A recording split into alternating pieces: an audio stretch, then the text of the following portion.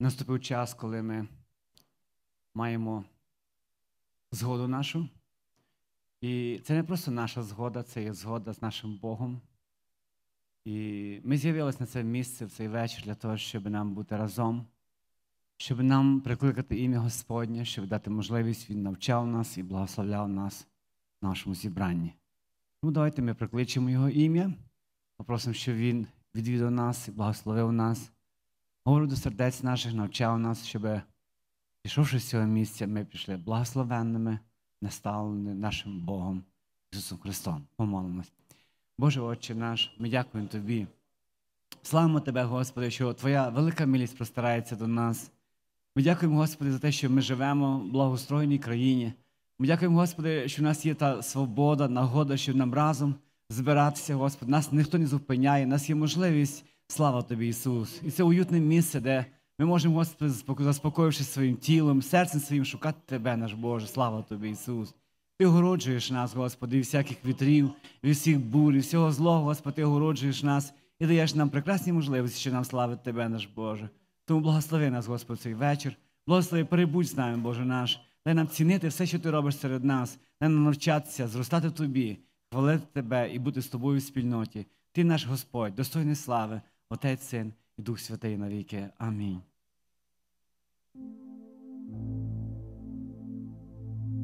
Praise God, everyone.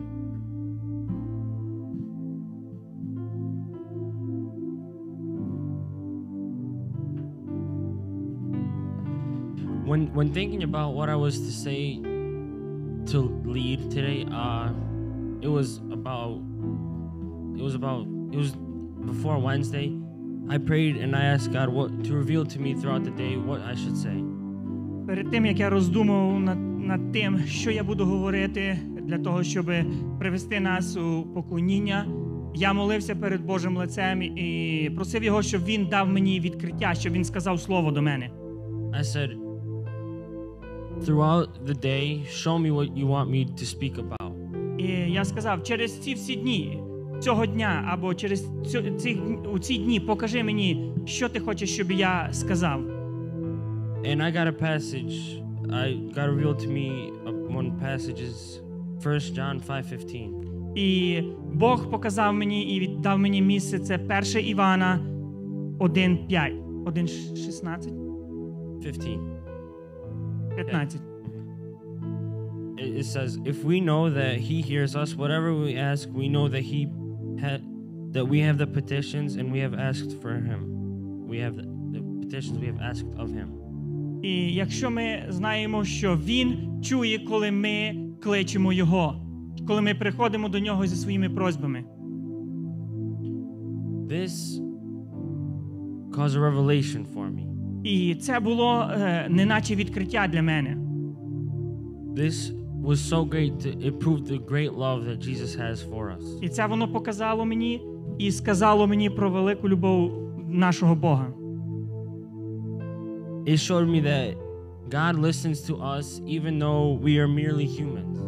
І це показує нам, що Бог чує нас, навіть незважаючи на те, що ми просто люди. Every prayer. Кожну молитву. Doesn't matter what kind of prayer it is, He hears us. Не зважаючи на те, якою є ця молитва, Він чує її. And so today I'd like us to thank Him today for that great honor that He has given us. І сьогодні в цей день я би хотів, щоб ми дякували нашому Богові за цю велику привілегію, яку Він дав нам. Through our praise and worship. Давайте ми прославимо Його через наше поклоніння. Amen. Амінь. Let's praise.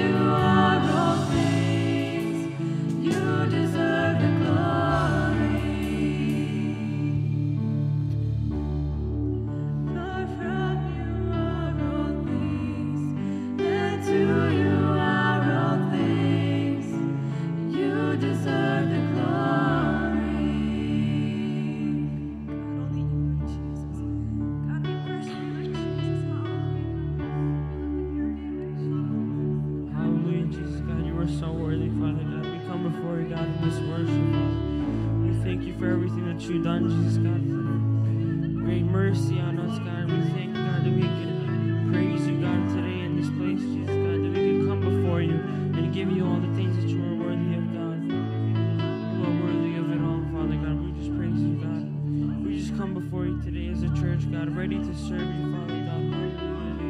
We thank you for everything, Jesus God. Bless the future, Lord. You know what we have in store, God. We praise you for everything, Jesus God. We just ask that you just come down into this place and fill each and every one of us so that we may go out into the streets so that we can serve the people of this world, God, so that we can turn hearts, God. We can change people for the better, God. We just praise you, God. We thank you. We just give you all the worship today. We give you all the glory, Father God. May yours be the glory forever and ever. Amen.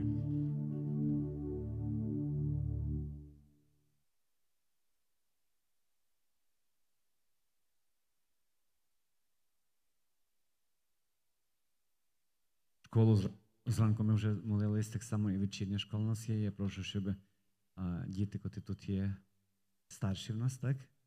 Є в нас такі чи немає у нас? Вперед, давайте, сестри, брати.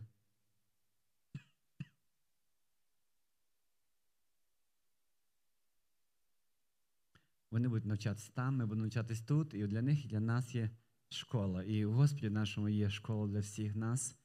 І ми будемо молитися, щоб Бог був з ними, щоб Бог їх навчав і відкривався їм на їхньому рівні. В них є вчителі, в них є наставники, і Бог буде вживати їх для слави своєї. Помолимось.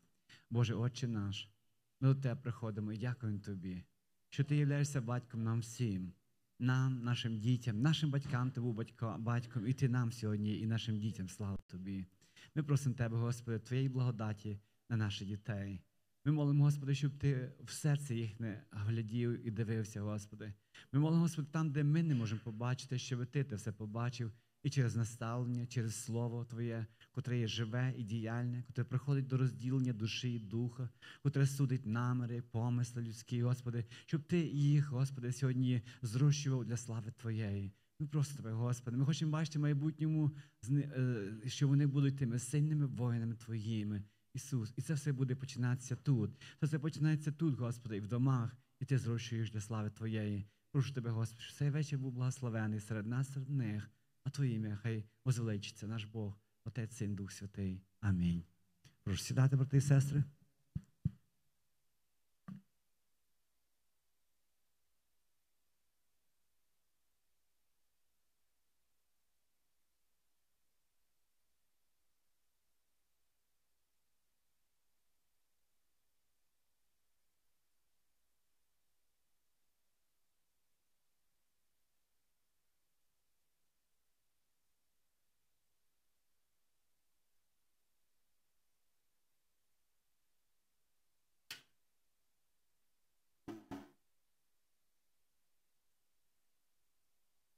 Слава Богу.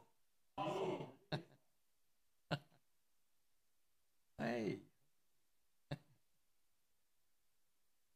Now, before I get into the message, Перед тим, як я почну говорити мою проповідь, I want to thank all of you, я хочу подякувати всім вам, starting with the pastor and everybody else, починаючи від пастора і всім вам, хто є тут сьогодні на цьому місці, for your kindness and your generosity за вашу доброту and sending to me some of the good things that you were enjoying eating here in the Harvest Festival Day. За їжу, яку ви передали для мене, коли ви мали тут День подяки.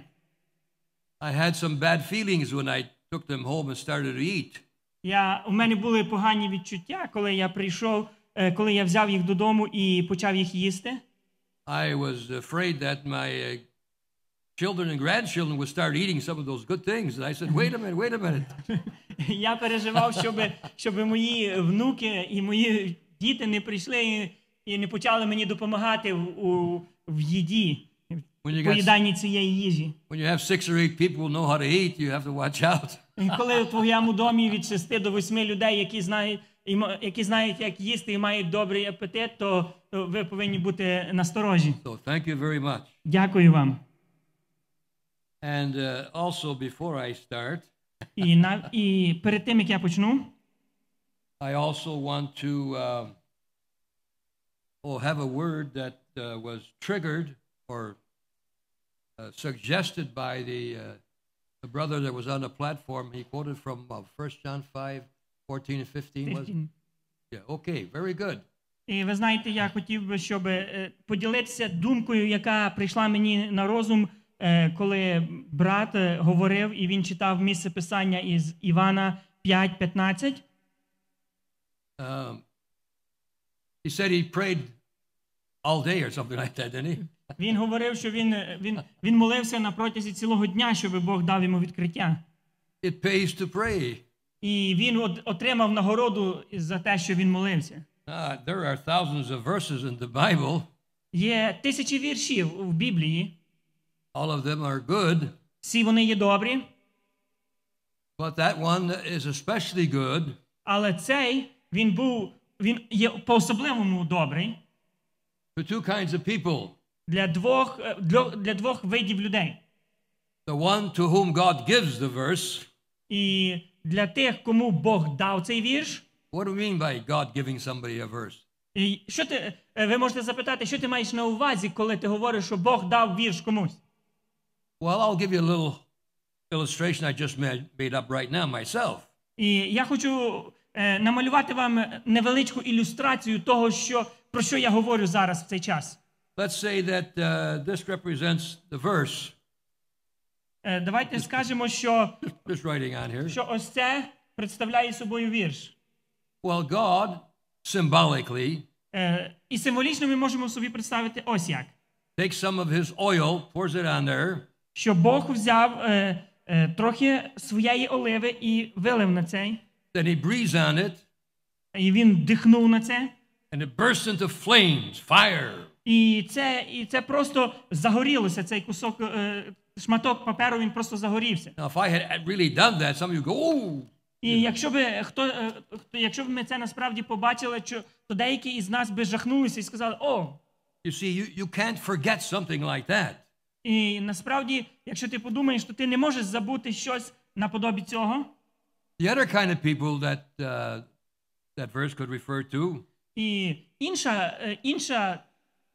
інший тип людей, для яких цей вірш теж є важливим. Are people who hear that verse. Люди, які чують цей вірш. And immediately say this. І зразу вони ж говорять ось що. This and that happened to me when God set fire to that verse. І вони говорять, що ця річ сталася зі мною, коли Бог дарував мені цей вірш. So allow me to share that with you. І дозвольте мені поділитися цим із вами. Many years ago. Багато років тому назад. I was seeking the baptism in the Holy Spirit. Я шукав хрещення Духом Святим. You see, the Bible does not say anything about seeking the baptism of the Holy Spirit. Біблія не говорить нічого про шукання хрещення Святим Духом. It talks about people receiving the Holy Spirit. Ми маємо і говорить багато про те, що люди отримували хрещення Святим Духом. And it's true that we cannot always interpret everything in the Bible very literally. І це є правильно і правдиво те, що ми не все, що є в Біблії, ми не можемо витолковувати прямо. I was so hungry that when there was no service in my own home church, I went to another Pentecostal church. Моє серце настільки було голодне до цього і настільки бажало цього, що якщо не було служіння в моїй церкві, де я знаходився, я йшов і шукав іншу п'ятидесятницьку церкву, в якій було служіння. And it was during the week Bible study. Якщо це було на протязі тижня, вивчення Біблії. But I only had one thing on my mind, the baptism. Але тільки одна думка, яка переслідувала мене і якою був наповнений весь мій розум, це те, що і все моє єство, це те, щоб отримати хрещення Духом Святим. And the Lord led the pastor of that church just for me. І Бог повів пастора цієї церкви, в яку я прийшов, щоб він сказав слово спеціально для мене. At the end, he said, now let's turn to 1 John 5, 15 and 16, wherever it is there.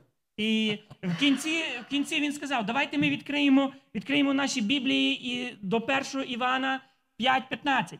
And it says, and this is the confidence that we have in him.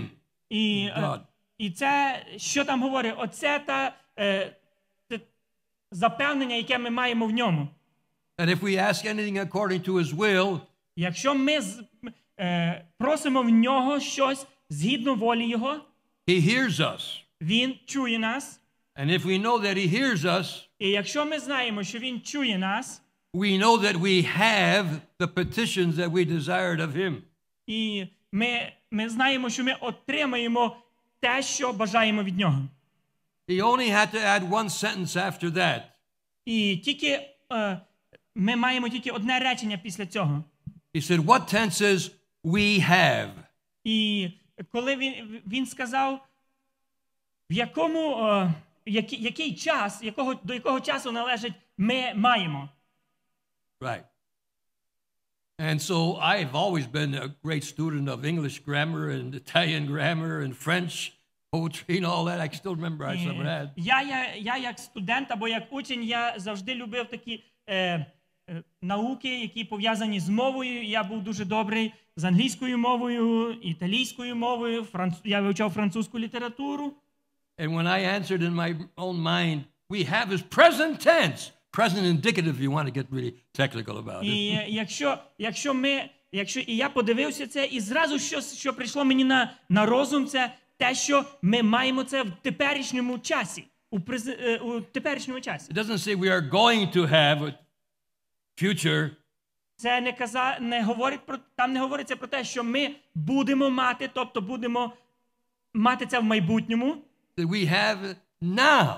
Але це говорить, що ми маємо зараз у цей момент часу. And that settled it for me. І це було те, що мені було потрібно. Before that, every service I went to seeking the baptism, I used to cry a lot. І до цього часу у кожне служіння, куди я приходив, я шукав хрещення Духом Святим, і я плакав, і я виливав своє серце, і дуже багато це робив перед Богом. I was like a blind man in the dark. I don't know where the door was. I tried to find the door to get the baptism. I couldn't get it, never get it. Я був подібний немовби до людини, яка знаходиться в темній кімнаті, і до того всього ще й сліпа, і не знає, де знаходяться двері, і я намагався знайти їх. When I got outside, і коли я вийшов на вулицю, I laughed. Сміх переповнював мене. I says, I have it now. І я говорив і казав, що я маю вже, я маю зараз. I knew that I didn't have to wait to hear myself speaking in tongues to believe that. І я знаю, що я мав переконання в собі, що для того, що говоріння на інших мовах не є необхідністю для того, щоб я знав, що я маю це. See, speaking in tongues is not the baptism, it's a part of the baptism. Говоріння на мовах це не є саме хрещення, це є тільки частиною цього хрещення. See, if you look for tongues, you may just get tongues, so you have to be careful, so to speak. І знаєте, коли ви шукаєте тільки говоріння на інших мовах, ви повинні бути дуже обережними, тому що ви можете отримати тільки говоріння на інших мовах. When I went to the next prayer meeting in our church, my church, і коли я прийшов в свою церкву, наступний раз, коли було молитовне служіння, I was sitting very quietly on one of the benches in the prayer meeting. Я сидів тихо на своєму сидінні, коли було під час цього молитовного служіння. And I wasn't concerned about getting the baptism. I settled I had the baptism. І оце питання, яке мучило мене довший час, що мені потрібно хрещення Духом Святим, я вже більше не роздумав над ним, тому що я знав і був переконаний тому, що я маю його. I'm sure some of those good people in Niagara Falls thought Francis Foti has really cooled off. He's not even seeking anymore. He's not even opening his mouth. He's just sitting there. І я думаю, що були люди, які там були в тій церкві, там в Niagara Falls, містечку, і вони, дивлячись на мене, вони могли сказати, ого, Френсіс Фоті, він вже охолонув, він вже навіть і не шукає для того, щоб отримати хрещення Духом Святим. But in a few minutes, they heard me speaking in tongues, so they knew I had the baptism. Але через декілька хвилин я почав розмовляти на мовах, і це просто полилося від мене, і всі кругом мене стали свідками того, що я маю хрещення Духом Святим. Can I get an amen? Амінь. Чи я можу отримати ваше амінь на це? We have to believe we have it now. If it's according to the will of God, we can do that. І це ми маємо вірити в те, що ми маємо вже, якщо це є згідно волі Божої. And I don't know if that statement was made, but some people say God answers every prayer. І я не знаю, хто сказав, але хтось сказав ось що Бог дає відповідь на кожну молитву. But what do you mean by answer? Що ти маєш на увазі відповідь? He answers three ways. Він дає відповідь трьома способами. He may say yes, Він може сказати так, he may say no, він може сказати ні, or he may say not now. або він може сказати не тепер. Well, if you ask according to the will of God, Але якщо ти просиш згідно із волею Божою, you don't have that problem. у тебе немає цієї проблеми. You settled it. It is the will of God. І ти ставиш і ти запевнений тому, що це є воля Божа. Okay, Pastor Foti, control yourself. That's enough. Ну добре, пастор Фоті, давай контролюй трошки себе, це достатньо для вступу. Oh, the word of God is so good. Слово Боже, і воно є настільки добре. I think you all have a study sheet. Я думаю, що всі ви маєте оцей листок для вивчення. Our theme for tonight is dimensions of God's presence. І темою нашого вивчення сьогодні, цього вечора, є розмір Божої присутності. Розміри Божої присутності. Або виміри Божої присутності. Okay. In our text we have Genesis 1:26. І в нашому перше місце писання це є Буття 1:26. I'll just read what's on the sheet there, and if that thing working tonight? Yeah. I don't see anything. Oh, there we go. Okay, thank you. It says, "Let us make man in our image according to our likeness, and let them have dominion." I'll stop right there.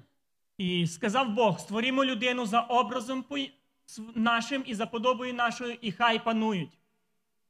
І я зупинюся тут. And the secondary text is Psalm 16:11. І друге місце писання це Псалом 16, вірш 11. Which reads, "In your presence is fullness of joy." І каже, що у присутності твоїй я переживаю велику радість. All right? Now, the introduction.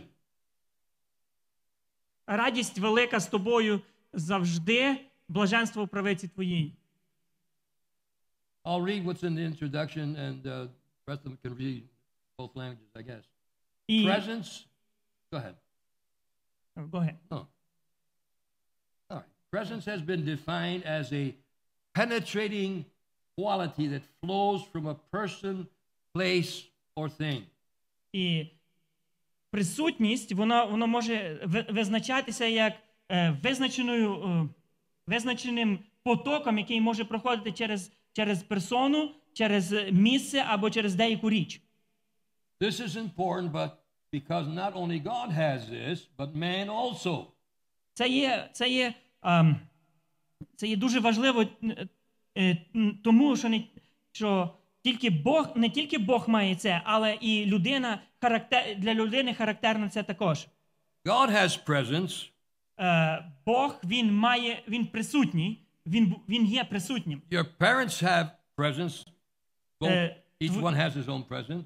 І твої батьки, вибачаюся, перше, що кажуть, що Бог має свій образ. Твої батьки, кожен із них, чи батько і матір, вони мають свій образ. Your school teacher has presence. Твій вчитель в школі має свій образ. Everybody has some kind of presence, some kind of influence that others sense. І кожен із нас має свою неповторність і тим, чим він чим він впливає на інших людей, які знаходяться навколо нього. Now we have a reference there, 2 Corinthians 10:10. І ми маємо місце писання, це 2 Коринтян 10:10. And the Apostle Paul said this of himself.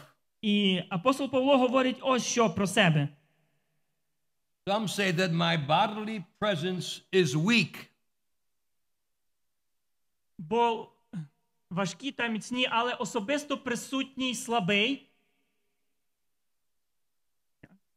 They say his letters are weighty. His letters, the things that he wrote were very strong, good.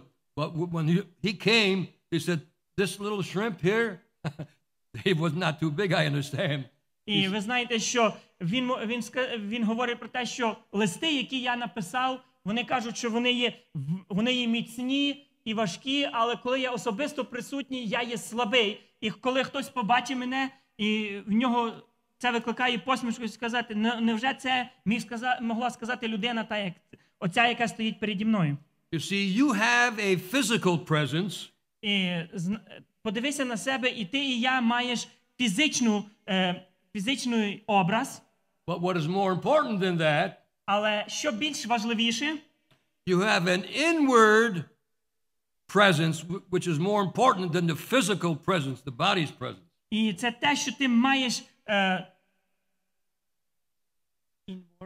Inward, inside presence, invisible presence. те, що знаходиться всередині в тобі, і не завжди люди можуть побачити. See, God had said there about Adam, let's make it man in our image, our likeness. І каже, що Бог сказав, що давай зробимо людину за образом своїм і за подобою нашою. All right, number 1, Roman numeral 1, the shaping presence of God.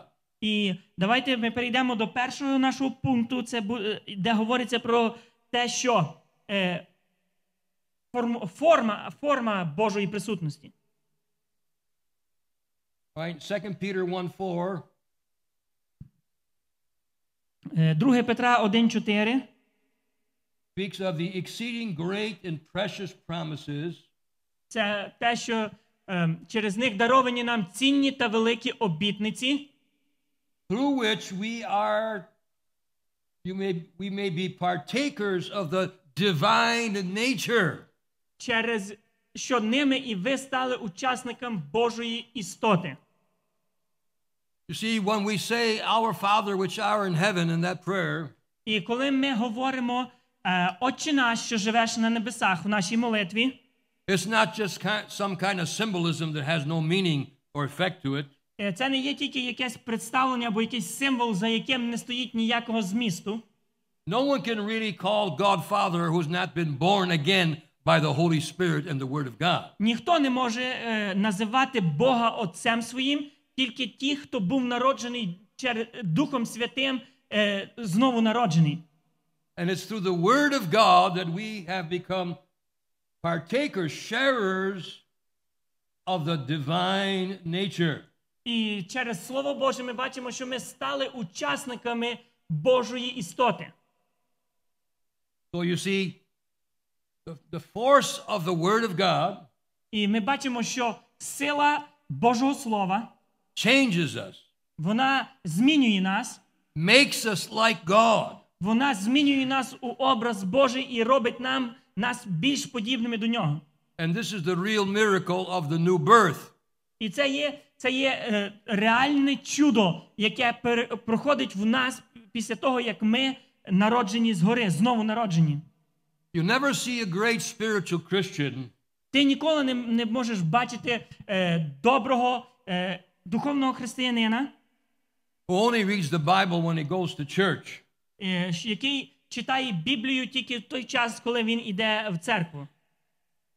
I mean, if you can't have delight in the Word of God, Якщо ти не маєш насолоди в Божому Слові, you need to find out why. ти маєш знайти для себе, чому у тебе немає цього, і чому у тебе немає тяги до Слова Божого. And believe me, thank God that Herald of Joy Church is here. І повірте мені, я вдячний Богові за те, що церква Вісник Радості, вона є тут. Last Sunday I went to church, another church with one of my neighbors. І минулої неділі я відвідав одну церкву, яка є в моєму, недалеко від мого дому. And when I got in there, I couldn't believe my eyes. І коли я зайшов туди в церкву, я не міг повірити своїм очам. And I said to myself, when does the show begin? І я не міг, я запитав сам себе, коли це шоу почалося. It was incredible. Це було незвичайно. And they had like professional singers who were singing. Вони мали професійного співака, який співав. And I didn't know any of the songs. Of course, they were on a screen, but they were so loud, I coughed one time, and I couldn't hear myself cough. І ви знаєте, що вони співали, ні одна із цих пісень, яку вони співали, не була знайома мені. І це було наскільки голосно, що навіть коли я кашлянув один раз, я не міг почути свій кашель. So I looked around to see what the people were doing. Я подивився, оглянувся навкруги себе, щоб побачити, чим займаються люди і що вони роблять. Everybody was standing at that point except me. І Well, you know the reason why. Everybody was standing then. І всі вони стояли на своїх ногах, крім мене. I looked on the left, I looked on the right, I looked behind me. Я подивився направо, наліво, подивився позаду мене. God is my witness. Бог свідок мені. I didn't see more than 4 or 5 people who were moving their lips, praising God. They were all spectators, looking only. І я міг нарахувати тільки 4 чи 5 людей, які відкривали свій рот для того, щоб прославити Бога, але в основному всі вони були тільки глядачами. Worship is not a spectator thing. Прославлення – це не є якесь шоу, на яке ми прийшли просто, щоб подивитися. You must partake of worship. Ти маєш бути безпосереднім учасником у прославлінні і поклонінні. Well, needless to say, I went from that church very disappointed. І я вийшов із цієї церкви дуже розчарований. I tried to find out their articles of faith, what they believed in. Я хотів подивитися і знайти там те свідчення того, у що вони вірять. And I never saw anything like it in my life. Але я не бачив нічого подібного в моєму житті. I've been on the computer looking up articles of faith of almost every denomination, no, not in the world, but in the United States. Ви знаєте, я прийшов додому, я пішов до свого комп'ютера і я почав переглядати те свідчення, в що вірять для кожної деномінації. Я не можу сказати, що в цілому світі, але як мінімум для Сполучених Штатів. The first section was just what they thought, what they wanted. І перше, що я побачив там, то це було те, що вони бачать і те, що вони хочуть бачити. Not one verse.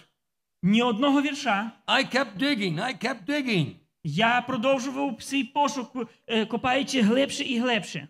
I finally got to the place where I got some better information.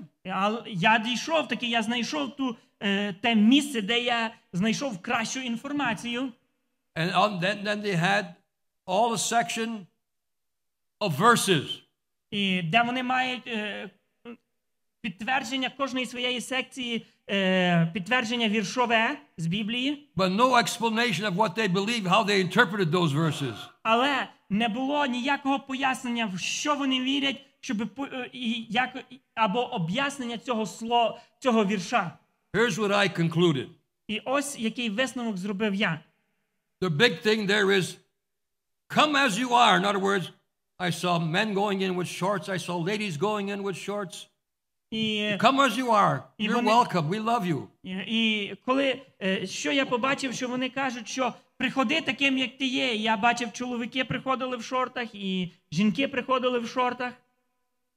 So all these verses, і ці вірші, even in Pentecostal churches, навіть у п'ятидесятницьких церквах, and I will be bold enough to say, even in this church, і я є сміливий, щоб сказати, і навіть у цій церкві, in some difficult passages, і в дуже складних посланнях, you may have 4 or 5 different interpretations of that passage. ти можеш мати 4 або 5 різних пояснень для цього послання. So I came to this conclusion. І ось я прийшов до такого висновку. This is the way they operate. Це шлях, як вони проводять своє життя, або як вони роблять. Do as I say. Роби те, що я сказав. Don't ask me too many questions. Не запитуй мене дуже багато питань. If I do it, it's okay. If I don't, it's not okay. І якщо я поступаю так, це є добре. А якщо не так, це не є добре. That sounds like a club, not a church. Це подібне на те, що це не є церква, але це є якийсь клуб. And it grieves me to have to say that about a church. І це дуже важко мені на моєму серці, щоб говорити такі речі про церкву. All right. Isaiah 64:8. І в 64 розділі 8 вірш пророка Ісаї You, O Lord, are the potter, and we are the clay. каже, що ти Боже, ти гончар, а ми всі глина, і ми є глина у твоїх руках. See, that's the way he shapes us. He takes the clay and he forms it. Це є спосіб, яким він формує кожного із нас. Він бере оцю глибу з глини, і він формує нас в якийсь певний образ, який він хоче, щоб ми були. You know, there's a very interesting thing about that that comes to my mind, so maybe I ought to say it. І дуже цікава річ, яка прийшла мені на розум, і я поділюся нею із вами. I think I preached on this. I don't know if I preached on this here, but we are the Lord's arrow. You know, an arrow. You know what an arrow is? Я не знаю, чи я проповідував тут, але я хочу це сказати вам, що кожен із нас являється Божою стрілою. And how the Indians, the Native Americans, made their arrows. Я думаю, що кожен із вас бачив, як індіанці, вони виробляють, як вони роблять оці стріли. It's probably true in other countries besides America and Canada. Можливо, ви могли це бачити також і в інших країнах, не тільки в Канаді або Америці. They cut something off a tree that's green, you know. І вони рубають гілку із дерева, ще коли вона знаходиться зеленою. And then they stake it in the ground. You know, it still gives a little bit to make it straight. Stake it in with pieces of wood so that it stays straight. І вони беруть ці частини цього дерева і роблять так, щоб вони були досить рівні. Then they make another fire. І вони розпалюють вогонь. And they burn the branches of a tree. Вони і кидають гілки з дерева туди в той вогонь. And they pour it on that green branch that they're making an arrow out of on the ground.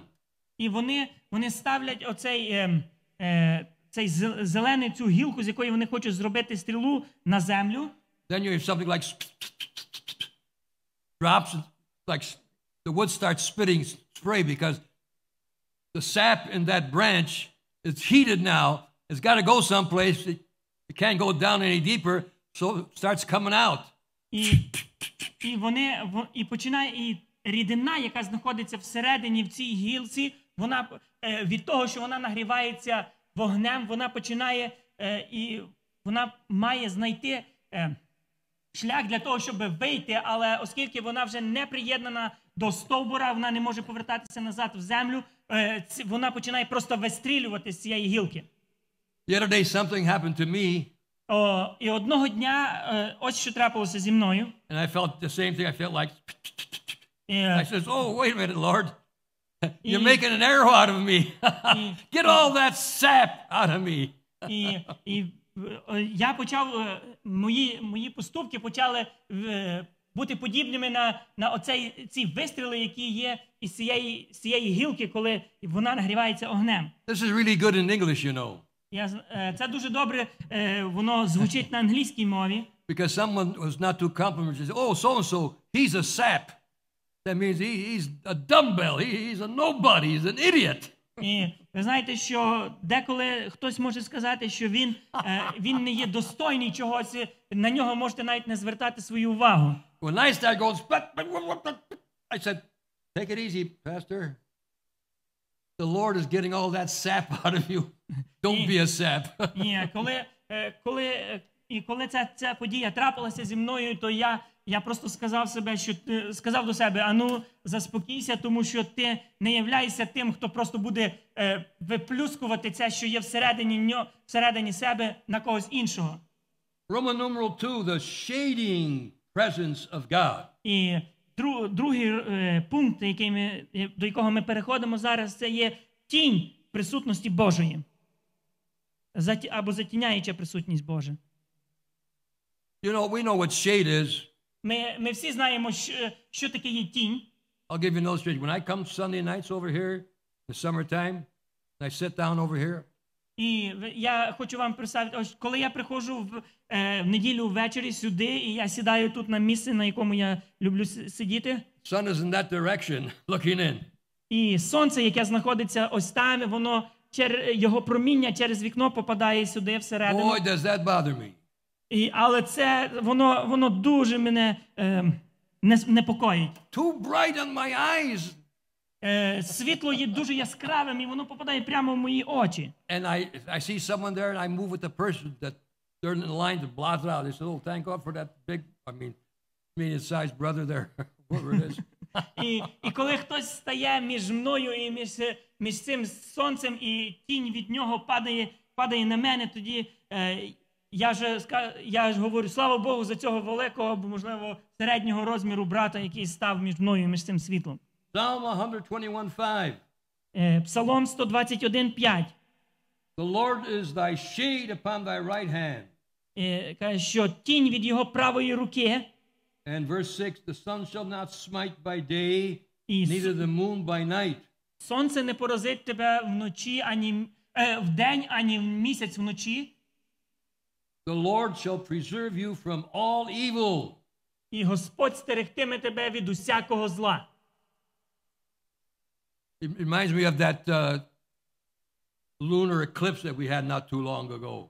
І це знову нагадує мені затемнення сонця, яке ми мали не так давно. They warned people about looking directly at the sun. Вони застерігали людей, щоб вони не дивилися прямо на сонце в цей день. And they hate our president so much. Вони ненавидять нашого президента настільки, that they made something on TV and on the computer of him looking directly at the sun with nothing in front of his eyes. І що вони зробили таке зображення, коли президент дивиться на сонце, не маючи ніяких захисних окулярів. We need to pray for the president. Ми повинні молитися за президента. All right, Psalm 17:8, hide me under the shadow of your wings. І Псалом 17:8 вірш говорить так, що сховай мене під тінню крил своїх. Does that mean that God has wings? Чи це означає, що Бог має крила? Well, you see, God doesn't need wings to fly. Дивіться, ось що. Богові не потрібні крила для того, щоб літати. He just wants to be someplace and he thinks about it and he's over there. І якщо йому потрібно бути в якомусь місці, він тільки подумав, і він вже є там. But it helps us to understand God. Але ця фраза, вона просто допомагає нам для того, щоб зрозуміти Бога. We see birds. Ми бачимо птахів. And you'll see the parents that take care of the birds. Ми бачимо, що птахи, які являються батьками, вони дбають про своїх дитят, тобто пташенят. I'm sure no mother bird ever lays the eggs in a place where they're in direct sunlight 2-3 hours of a day, because goodbye eggs, goodbye birds when they catch. І ні одна із птахів, яка відкладає яйця, вона не поставить їх в місці, де воно може знаходитися на сонячному промінні, тому що через декілька годин це сонячне проміння, воно просто може вбити плід, який є в цьому яйці. All right, point C, Isaiah 32:2. І в Ісаї 32:2. Ось що говориться. A man shall be as the shadow of a great rock in a weary land.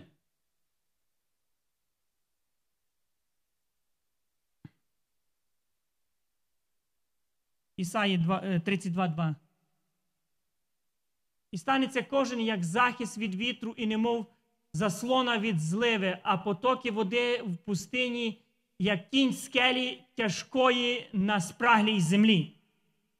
You see, even though it says man, you notice I put a capital M on man. І якщо ви подивитеся, то слово «чоловік» я поставив з великої букви тут.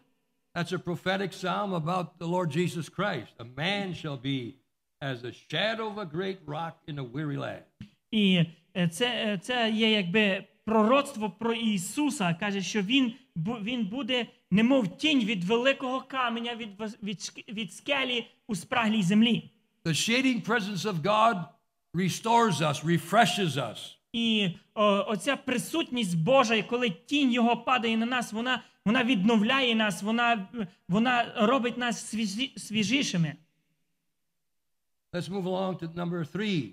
Давайте ми перейдемо до третього пункту. God's presence inspires gladness and singing. І Божа присутність, вона викликає в нас подяку і спів. Psalm 100 and verse 2. Serve the Lord with gladness. Come before his presence with singing. Служіть Господеві із радістю, перед обличчя Його підійдіть зі співом. Псалом 100, другий вірш. Why aren't Christians more happy people? Чому християни зазвичай являються більш щасливішими людьми? Well, only you can answer that. Only I can answer that for myself. І коли ви запитуєте за це, коли хтось вас запитає, і я також можу сам себе запитати про це. But I could not resist here putting in the scripture there, point B, for Pentecostals. I think you and I are Pentecostals. 1 Corinthians 14, 15. І я для себе і для вас, тому що ми являємося п'ятидесятниками, я не можу зробити і відкинути це, але я хочу сказати і привести місце Писання, це 1 Коринтян 14:15. The Apostle Paul said these words. Де апостол Павло говорить так. I will sing with the Spirit. І каже, що співатиму розумом. That means without intellectual understanding. Співатиму духом, це означає без того, щоб розумово контролювати цю дію. And also sing with the mind. І так само я буду співати і розумом. So this is the difference between singing in your own language and singing in tongues. Є різниця між тим, щоб співати на твоїй мові, якою ти розмовляєш, і співати, коли Дух Святий наповнює тебе співати мовами. I'm talking about glossolalia, speaking in tongues. Я говорю про гласолінію, тобто мовлення на мовах. So both are available to us. We can just sing as we have tonight in English or Ukrainian or Russian, whatever you sang in. І ми можемо мати два сценарії. Як ми співали сьогодні цього вечора, чи то була пісня на українській, чи на англійській, чи на російській, якою ми співаємо. Sometimes I do this myself right here. І іноді це трапляється зі мною ось тут. Most of the time I'm trying to follow and sing in Ukrainian, the little I know about it. І в основному я стараюся співати разом із вами на українській, настільки це можливо для мене. But sometimes I say, that's a little too hard. I'll just sing along in tongues. And I get the melody and I'm singing along in tongues. І часом це буває важко для мене продовжувати співати з вами на українській, і я просто починаю співати тут таку ж саму мелодію, але на мовах. You see, if I did that when no one else was singing, no one else was speaking, then I would have to have an interpretation to be in order. But when everybody's singing, you can't hear me singing in tongues. So it's okay. І я не можу собі якщо б це відбувалося зі мною, ніхто кругом мене би не співав, я почав би співати, то мені потрібно, щоб був поруч зі мною хтось, хто міг би витолковувати те, що я співаю. Але коли всі кругом мене співають, така дія може відбуватися зі мною, і я не потребую того, щоб витолковувалося те, що я співаю. I have to put this in here. Я мушу сказати це тут. I was doing some research the other day. Я досліджував щось одного дня. And as I was doing many searches, і коли я робив і переглядав дуже багато пошуків, які я робив, I found this account. Я знайшов ось що. A minister is giving his experience. He says, I am not Pentecostal. Nobody laid hands on me. But a few days ago while I was praying, I found myself speaking in tongues. І один із проповідників сказав, що я не являюся п'ятидесятником. Ніхто не клав на мене руки для того, щоб я отримав дара говоріння на мовах, але декілька днів тому я почав говорити на мовах. So he did some investigation. І він зробив якесь судження. And he found this out. І він знайшов, і ось що він знайшов. Doctors took recordings of people who were speaking in tongues. Лікарі, вони записували на носії людей, які говорили на мовах. And they analyzed it all. І вони досліджували, вони аналізували все це, цю мову і ці звуки, які були сказані. And they came to this conclusion. І вони дійшли ось до якого висновку, який вони зробили.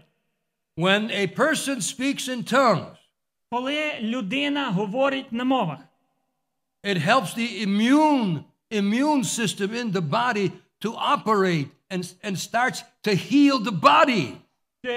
Що вони дійшли до висновку, і це підтверджено те, що імунна система людини починає, під час цього процесу вона починає робити краще, і навіть починаються оздоровлюючі процеси в людському тілі. And I said, be careful of this. І я скажу вам ось що, будьте дуже обережні із цим. And I have two whole sheets, 8.5 by 11. І я маю два великих листки розміру А4. That confirms medical opinion from doctors. На яких записано оці медичні заключення лікарів. When you speak in tongues to God, коли ти говориш на мовах до Бога, your immune system, that means it keeps sickness away from you, gets higher and the body tends to heal itself. І твоя імунна система, вона починає працювати краще. Імунна система, яка захищає твій організм від проникнення хвороб, і також вона забезпечує те, що оздоровлюючі процеси починають відбуватися в твоєму тілі. I sent it to a classmate of mine where I studied EBI, Eastern Bible Institute. І a classmate. А я відослав це до мого співкурсника, з яким я навчався у біблійній школі. And this sister was, she said, I got to give this to my pastor. I got to give it to my pastor. And I'm waiting to hear, what did she do? It didn't come. І вона сказала, коли вона це отримала від мене, то вона сказала, я маю це показати своєму пастору. І що відбулося далі, поки що я не маю відповіді від неї. I said, why didn't she answer me? Tell me what happened.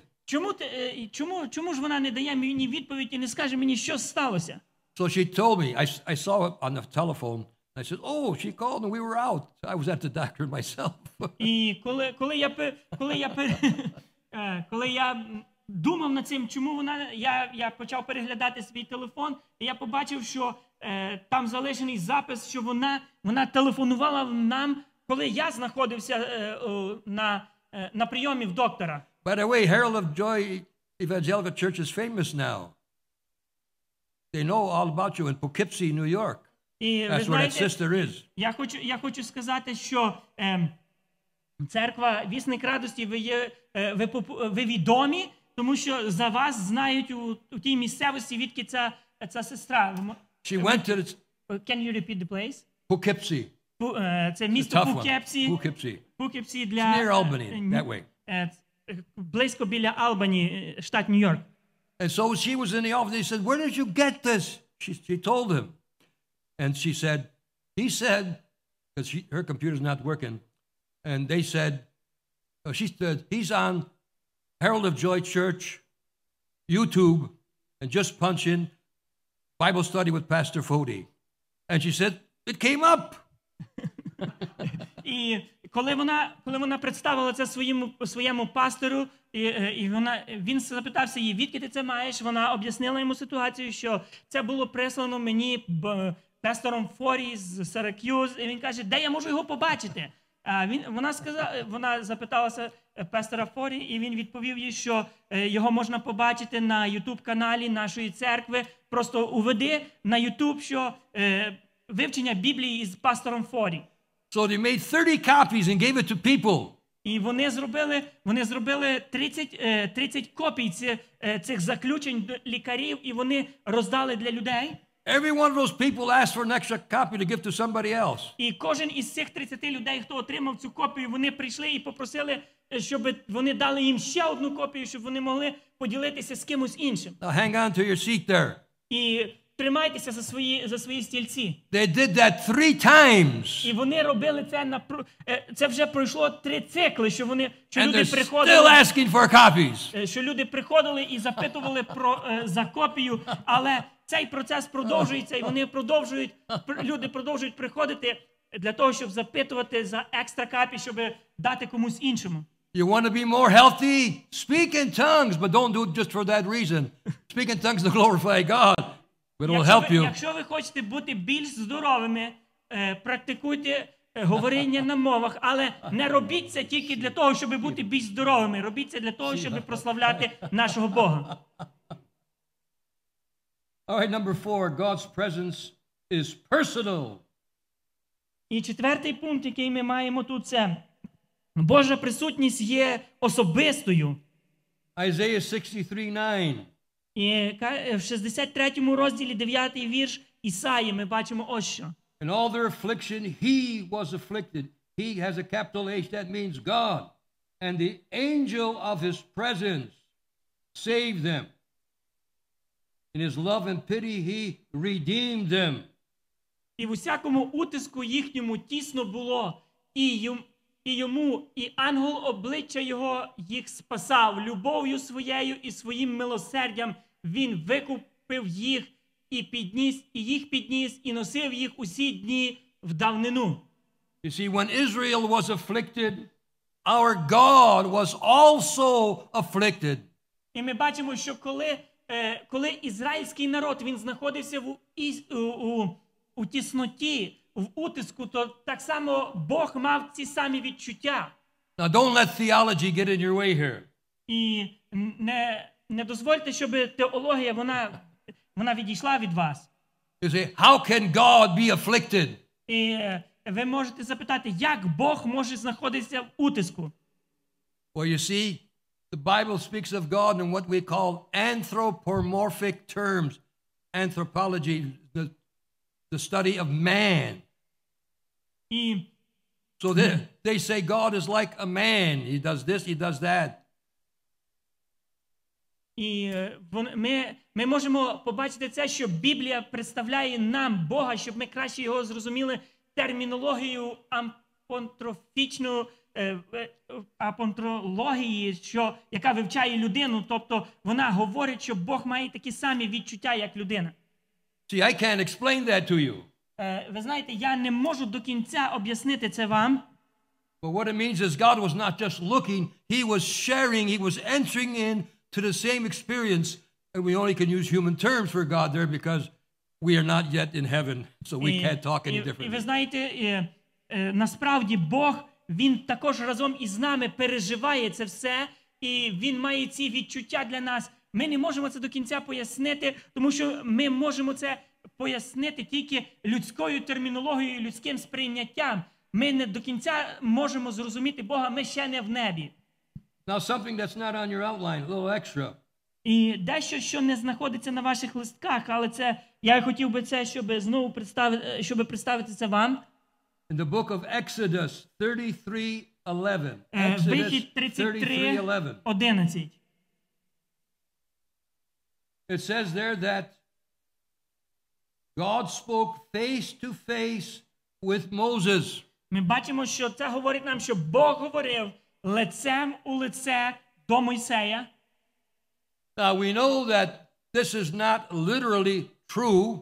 Ми знаємо, що це насправді не є, не являється правдою, як би сказати, в буквальному смислі. Because even God said to Moses, when Moses says, "Show me your glory," he says, "No man can see me and live; he has to die." І навіть ми можемо це сказати на основі того, що коли Мойсей запитував, казав Богові, покажи мені свою славу, Бог сказав, каже, це неможливо, тому що людина не може бачити Бога і жити після цього. Now in Exodus 34:35, і Вихід 34:35, it says that when Moses would speak with God, when he came out, his face was radiant, was shining. І ми знаємо, що коли Мойсей зійшов з гори після того, як він розмовляв із Богом, то його лице просто воно світилося. And then when he saw the people were afraid of him, so he had to put a veil on his face because this man's been with God. Boy, they started to shake because they weren't living with the way they were supposed to be living.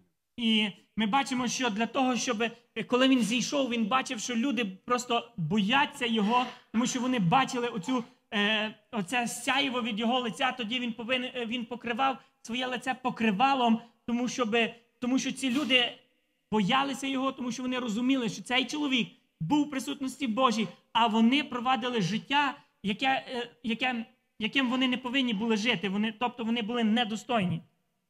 Who can answer this question? Who was Miriam in the Old Testament? І хто може дати мені відповідь на питання? Хто була Маріам у Старому Заповіті? Moses' sister? Moses' sister. Okay. Мойсеєва сестра. Okay, good. Very good. Well, you know, the day came in which And they also says it's Aaron's sister too. She was the Aaron's sister. Yeah. Okay. Right. Okay.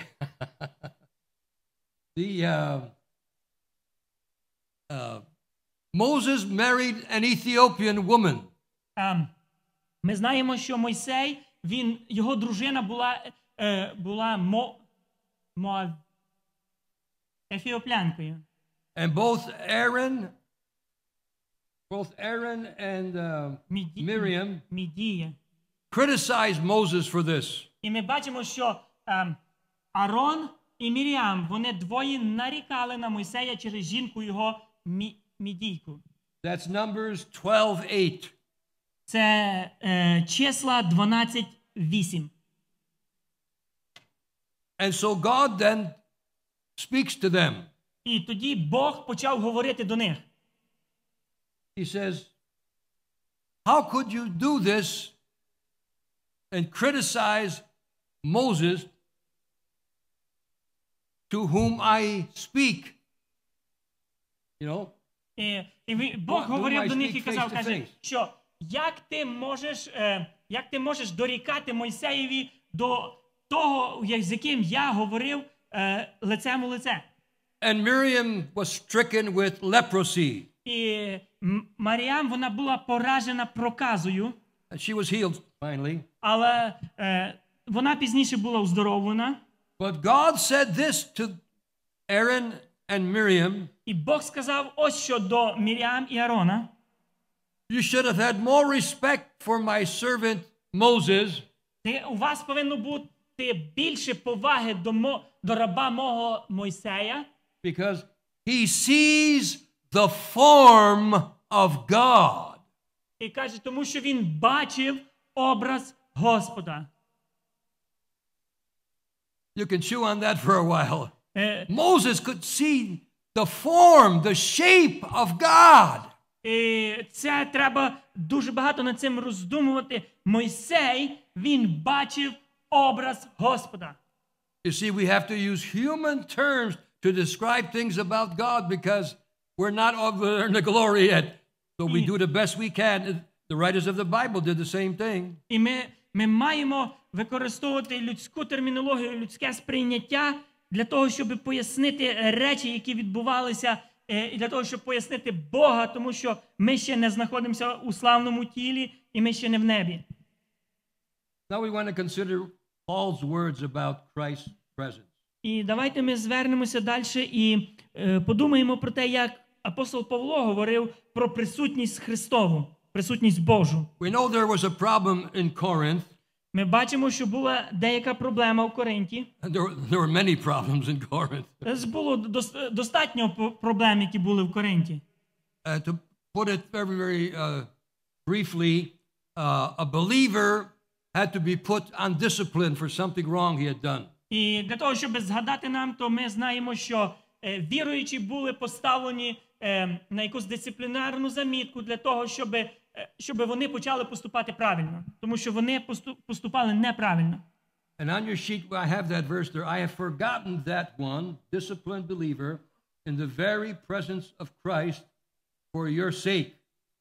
І каже, що 2 Коринтян 2:10, що і я хотів би забути одного, а кому ви прощаєте, тому і я, бо і я, як простив, що кому, то кому я простив, зробив те через вас від особи Христа. And then he adds, lest Satan should take advantage of us.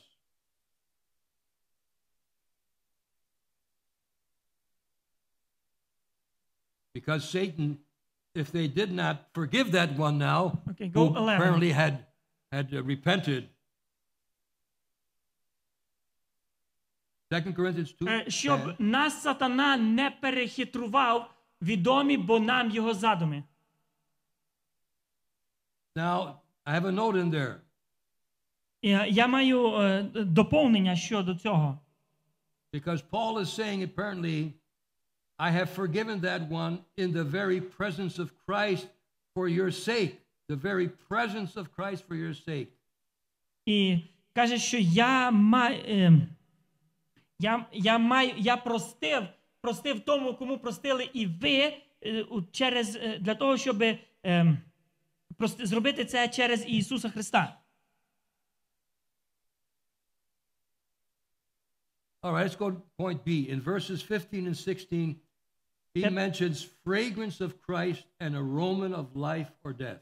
І каже, що 15 і 16 вірш він говорить про аромат або запах Христів, запашність Христову, бо ми Христова запашність, бо для одних бо смертельна запашність на смерть, а для других запашність життєва для життя. See, the word here, presence, is quite complicated, and I have a whole couple of sheets here on that right away. Ви знаєте, що присутність Божа, воно є досить важка тема, на яку ми можемо розмовляти. У мене є більше матеріалу по цьому. It means to see or to be face to face. Це означає для того, щоб бути або знаходитися лицем у лице.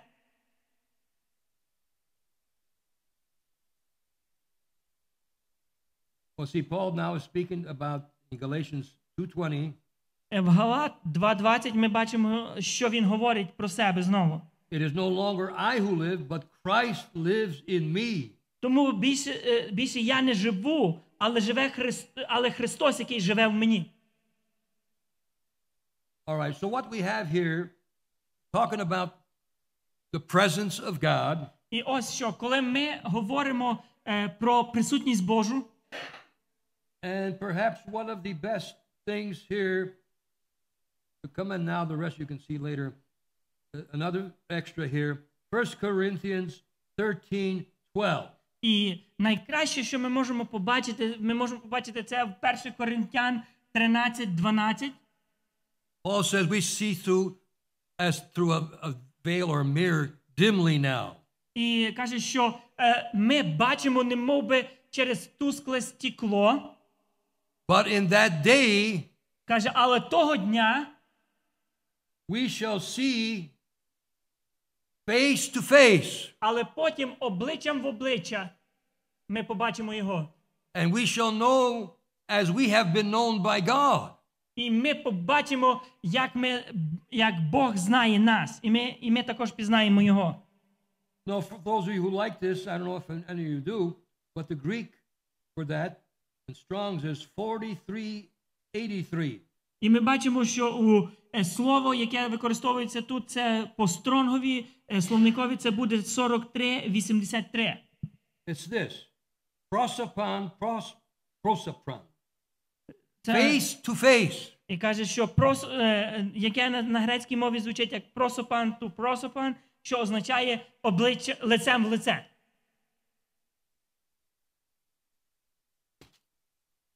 We must make decisions now. Кожен для нас має зробити рішення тепер. So that we can fulfill God's calling in our lives. Для того, щоб ми могли виконати Божий поклик у нашому житті. God's presence has many dimensions. I've only scratched the surface here. І Божа присутність, вона має багато вимірів. Я торкнувся тільки деяких аспектів сьогодні тут, цього вечора. But the ultimate is when we see God face to face. Але привілегія є в тому, що коли ми побачимо Бога лицем у лице, Now someone say, what does he look like? хтось може запитатися, як він виглядає. Don't ask that question. Не запитуйте таке питання, або не давайте питання таке, як цей. Study the lives of all the people of the Bible who walked with God.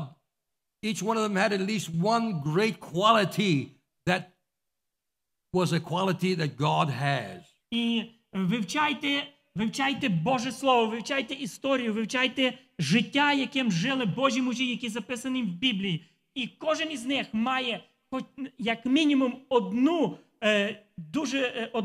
характеристику, якою володіє наш Бог. Meanwhile, each one of us can have an experience with the presence of God. Кожен із нас може переживати присутність Божу. I will close with this. І я закінчу ось такими словами. I was going through some records of mine, Я переглядав деякі записи, які я маю. and I found a testimony from one of my favorite teachers in Bible school. І я знайшов свідчення одного із моїх улюблених вчителів в біблійній школі. And he decided one day to go off all by himself someplace. І він зробив рішення у своєму житті, щоб одного дня і просто усамітнитись. He says, I'm not going to do anything. I'm just going to wait on God. I'm going to fast. I'm not even going to eat. I'm seeking God. Каже, що я не буду нічого робити. Я буду постити, я буду просто чекати для того, щоб побачити Бога. After 3 days, excuse me. І після, коли пройшло 3 дні, After 3 days, he came to this conclusion. Він дійшов ось до якого висновку. I'm no closer to God now than I was when I started to fast and pray. Я не прийшов, я не наблизився до Бога ближче, ніж в той час, коли я почав оцей піст у своєму житті. And he said, almost to himself, but to God in prayer, І він сказав для себе і перед Богом у своїй молитві, he said, Lord, why does it take you so long to answer my prayer? Він запитався Бога, Боже, чому ти так довго не відповідаєш на мою молитву? You know what God said to him? Ви знаєте, що Бог відповів до нього? No. Are you criticizing me Він каже, що ти критикуєш мене, that I'm taking too long to answer your prayer? що це забрало дуже довгий час для того, щоб відповісти на твою молитву. And he rebuked him. God rebuked І him. він докорив його через це слово. But you see, someone else had been watching all of this. І коли хтось збоку, коли він би побачив це все і споглядав на цей процес, And it was Satan. І це був сатана. And when Satan came, І коли сатана прийшов, like this brother had felt the presence of God before, he felt the presence of Satan. і каже, що Бог, що цей брат, як він відчував присутність Божу, він відчув також, що сатана є присутній. And Satan was saying to him, why don't you give all this up? Why don't you give this up? This doesn't make any sense. You're not getting any place. І він каже, Deny him. чому ти залишаєшся і думаєш, чому ти робиш це? Це не привело тебе в якесь, до якогось стану, до якого би ти хотів, просто відречися від цього. If you don't believe in Satan, you better look in your Bible again. Якщо ти не віриш, що сатана є реальним, то тобі треба подивитися в твою Біблію знову. I'd much rather talk about God, but we talk about God a lot. І я надаю перевагу тому, щоб говорити про Бога. І ми говоримо про Бога багато. He said, like God came in and like it says, his train filled the temple, you know, the figure of speech. He said, same thing with Satan. He didn't just come in, he came slowly and slowly. You know, he was perfect in all of his ways until the day that he said, I will be like the Most High. That's Satan. He was perfect in all of his ways until he sinned and wanted to be like God, equal to God. He knew he couldn't be greater than God. І ми бачимо, що Бог, коли він зійшов, то оця присутність Божа, вона просто проявилася, коли він прийшов у храм. І так само сатана, він приходить, можливо, він не приходить так зразу, але він трошки-потрошки, і тому що він був досконалий у своїй природі до того часу, доки він не впав, коли він сказав у своєму серці, що я хочу бути так, як Всевишній, і хотів проставити свого престола вище навіть, ніж Божий престол. And they were going back and forth, going back and forth. Give up. Deny him. No, I won't. I will not. Yes, you will. No, I can't. I won't. І він приходить і каже, що це тобі не приносить ніякої користі, просто відречися це, забудь про це, але ми повинні противостати йому і сказати, ми не хочемо цього зробити, ми не будемо цього робити. Ми повинні навчитися відрізняти його голос. And finally God got that teacher where he wanted him. І в завершення Бог таки дав відповідь для цього вчителя, відповідь на ту, що яку він пошукував. And the teacher said to God. І цей брат, цей вчитель, він сказав до Бога: If you don't help me, I'm going to give in here. You better help me. I can't fight Satan anymore. І він сказав до Бога: ти маєш допомогти мені тепер, тому що в мене вже не залишилося ніяких сил для того, щоб протистояти дияволові. Я не можу йому протистояти більше. And that's where it all was. He had to come to that place where he said, I can't deal with Satan. І він мав прийти до цього заключення, до цих слів. Ці слова мали пролунати, що я не можу більше змагатися із ним. Я безсилий. And when he was going to just say, okay, Satan, you win, God came. І коли він вже був майже готовий сказати, так, сатана, ти виграв цю битву, прийшов Господь. God came and Satan took off. І коли Бог прийшов, то сатана просто втік, він залишив це місце. No matter how close we are to God. Немає значення, як близько ми біля Бога. We cannot trust in our own strength. Ми не можемо покладатися тільки на свої власні сили. We may have many victories. Ми можемо мати дуже багато перемог. But that is not the point at all. Але це не є наша ціль зовсім. It is God's presence in us that does the good. Але це є Божа присутність у нас, яка робить добрі справи. And if you feel weak today, you feel Satan has attacked you. І якщо ти відчуваєш себе слабким, і ти бачиш, що сатана просто атакує тебе. He says, fear not, I am with you. Бог говорить, не бійся, тому що я є з тобою. I will keep you as the apple of my eye. І каже, тому що я буду дбати за тебе, немов би над зіницею свого ока я дбаю.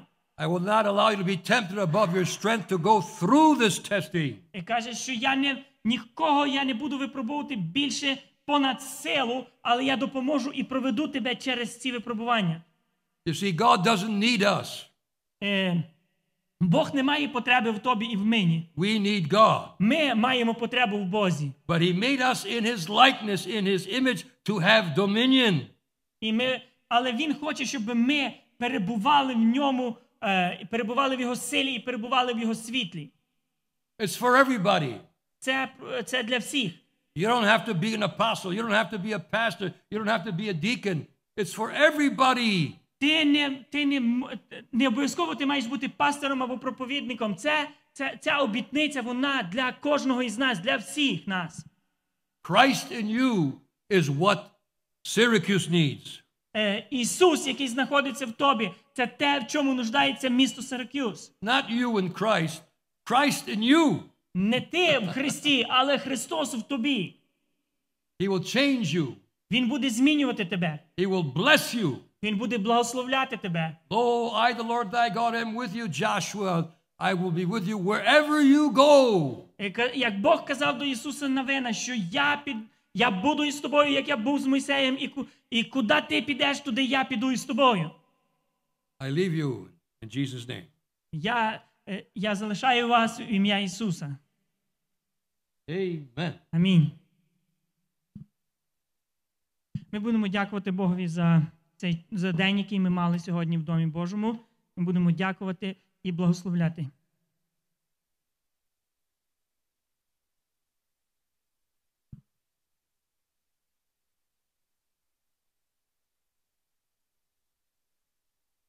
Давайте ми схилимо наші коліна і будемо молитися. Не забувайте молитися на язиках. Боже наш, ми славимо.